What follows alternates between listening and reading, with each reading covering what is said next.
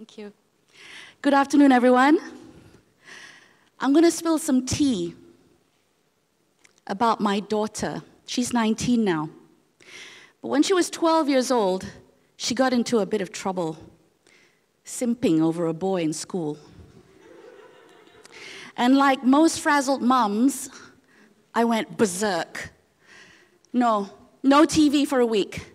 No, you cannot see your friends. You stay in your room so you can have a good long think about what you've done. It backfired because she had a pretty okay time in her room, undisturbed. So I changed my methods. I confiscated her phone, disconnected the Wi-Fi, and unplugged the computer. It was as though I had cut off the supply of oxygen to her lungs. Now, if this sounds like something that happened to you when you were a teenager, well, I'm relieved to know that I'm not the only parent who did it. And I realize now that it may not have been the best form of discipline. But as a mother of not one, not two, but 3 Gen Zs, I was unprepared. I didn't know what to expect having kids who were raised on the internet. Kids who come from a generation with technology at their fingertips. Kids who cannot imagine a life without Instagram, YouTube, and TikTok. And they don't understand that I come from the generation that borrows sugar from the neighbors, not their Wi-Fi password. Not that we did any of that, by the way. But you know what? I'm getting better now. I listen more, and we engage in conversation as much as we can, so that we can understand each other and narrow the gap between my generation and their generation. So can I just see how many of you here are born after the year 1996? Hi, Gen Zs. I come in peace. What about Gen Ys? Hey, millennials. What about my generation? Those born from, yes, be proud, Gen X. Had I been born 5 years before the year I was born, I would be a baby boomer. And I would be known by the new generation as a boomer, which is not, by the way, an affectionate term of endearment. So, what's with all these generational labels? Why do they exist? Well, it's part of a demographic study that examines economic and social trends for marketing and advertising purposes. These labels define us with certain characteristics and behaviors that say that if you're born in a particular generation, then you're probably technologically savvy, or that you're a digital native, or that you're obsessed with social media. But it could also label you as stubborn, or self-absorbed, or resistant to change. And many other generalized statements. This is just a short list. And I'm sure you've heard these statements before. Millennials, they're pampered, they're self-absorbed, and they think they're entitled. Boomers, so set in their ways, can't keep up with the times, just don't understand technology. Now, with negative statements that generalize us all, think of the potential harm this can bring to companies, careers, and even family relationships. What we've done is reduce real people to mere statistics. And there are images and memes online, though they're funny, they further emphasize these generational differences. Is there really a generational war between baby boomers, Gen X, Gen Y, and Gen Zs? So I started thinking deeper about the generations X, Y, and Z at work. One young Gen Z executive shared with me his intention to resign from his current organization. When asked what his reasons were for wanting to quit, he said that his efforts are being overlooked by his superiors. But what was interesting about this conversation was when I found out that he had only been working there for 8 months. And another young Gen Z worker I spoke to recently is very happy at her workplace, been there for a few years. So what made her stay? She said that the environment she works in encourages her to express herself freely. Her ideas and suggestions are being heard, and she's provided with upskilling opportunities at her workplace. Having coached and worked with a number of young generation as well as older generation working professionals in my line of work, I've gained some insights into their aspirations and their struggles at work. And these are useful points, useful information for employers and human resource management who want to recruit, retain, and train their young employees. Why is this important? Because the new generation is the biggest and latest wave of young professionals entering the workforce now. So, Gen Zs, they're ready. They're ready to work hard and work smart. They want to be heard and acknowledged.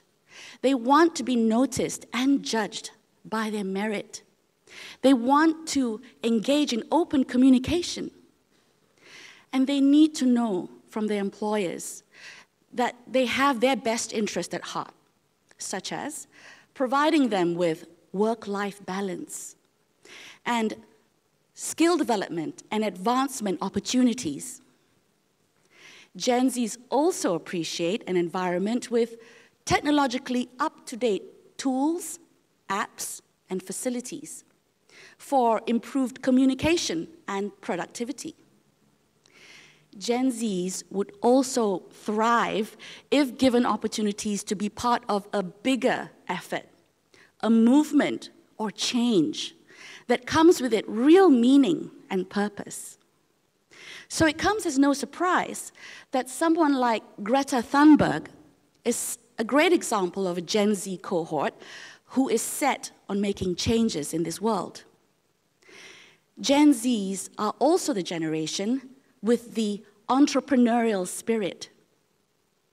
I remember kids as young as 7 or 8 successfully making and selling loom bands and slime online and in schools. Maybe you were one of them.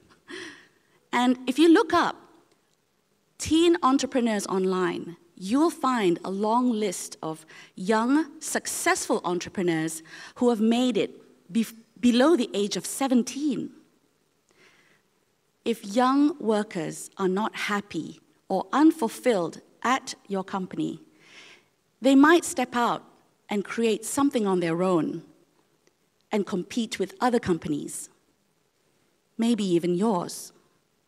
So if you are a company or an organization that can provide rewarding and positive work experience with a technologically conducive environment and an attractive compensation plan, then you are in the best position to welcome and retain your young employee.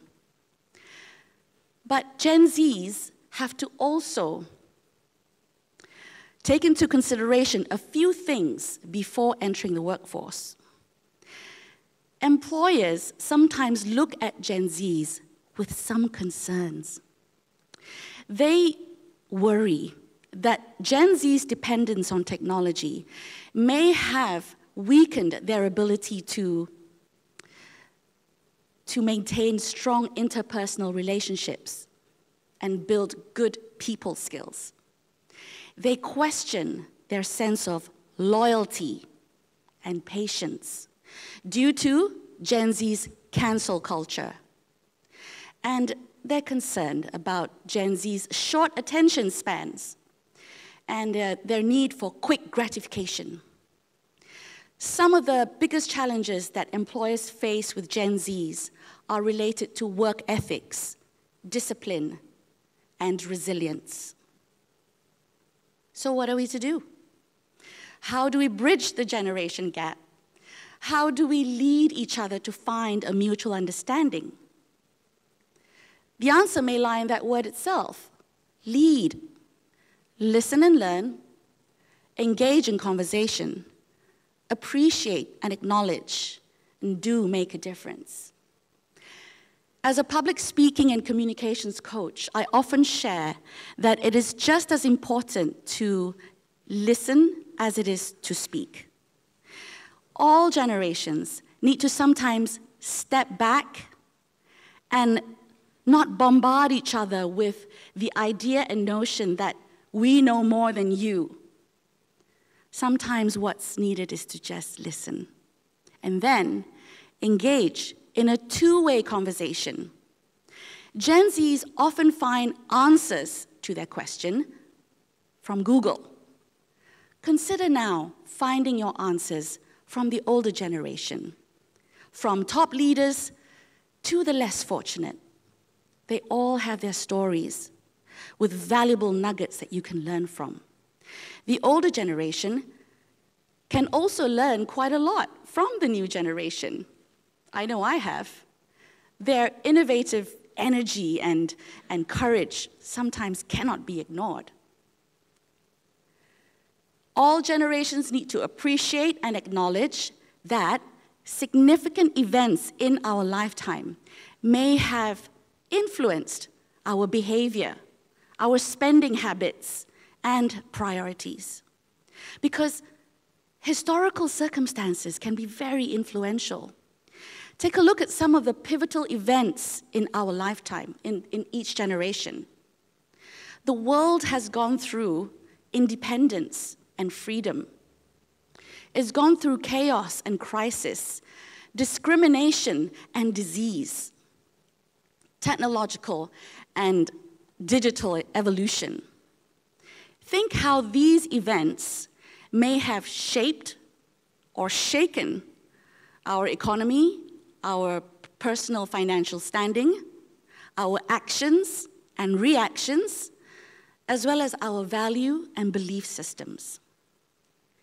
And Gen Zs, the true digital natives, you've arrived at a time when the world was made more aware about global warming and the impact on the environment. You witnessed the election of Barack Obama, the first person of color elected as President of the United States. And here in this country, we also witnessed changes in our political landscape never seen before since our independence. Never before in history was there a generation more woke than the Gen Z generation, participating in dialogues related to politics, conservation, sustainability, gender issues, diversity, climate issues, all while going through a pandemic and a global lockdown. Do make a difference. Companies need to find creative ways to shift their organization to make a difference in order to attract and retain the young employees. And young employees also need to make a difference and lead by changing and altering the narrative from me to we. So, the trick is, I think, or the key is to find mentors in each other so that we can learn from each generation and add value to each other's lives. My 3 children, my 3 Gen Z children, are my mentors, just as I am theirs. My eldest daughter, Nadia, she's 19. She taught me to step out of my comfort zone and embrace tools like AI and social media. My youngest son, he's 13. He taught me cool words I didn't know before, words like Googleplex, and NPC, non-player character. And he's been trying very hard to make me understand non-fungible tokens, which I still cannot understand. And my other daughter, Sophia, she's my greatest critic and my confidant. And she taught me how to communicate with Gen Zs and how to relate to their lingo. So if I wanted to say, this TEDx talk is amazing, Gen Zs would say, this TEDx talk slaps, yas, hashtag slay, hashtag girl boss. Thank you, everyone.